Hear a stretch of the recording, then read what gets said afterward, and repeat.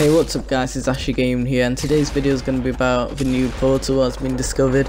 And if you don't know what's happening, basically these portals are spawning around the map and they're spawning in certain items, which is probably linked to season 5, and they're sucking in like parts of the map.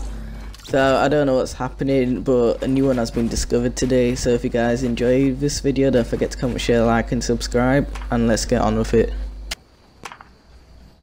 So if you guys go to Iron 9, which is in Moisty Mire, you're gonna see this portal.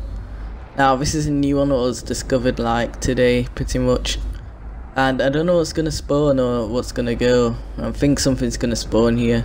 You can't currently do anything with it, so yeah. Tell me guys what you think about this. I think it's just gonna be another prop spawning in, to be honest. Maybe something to do with season 5 because it is coming in 3 days.